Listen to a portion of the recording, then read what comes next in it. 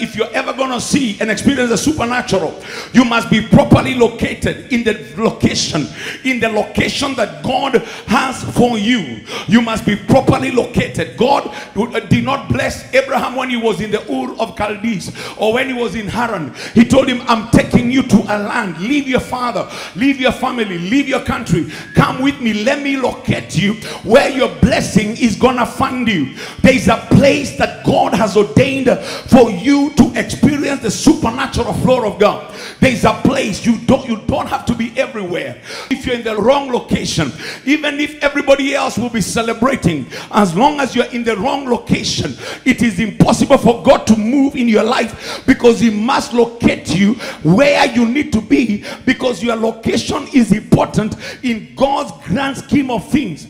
God did not bless him in Haran. He didn't bless him in Haran. He tell him, God, get out, come with me, let me take you to the land that I will show you, because this is the land that I've separated for you.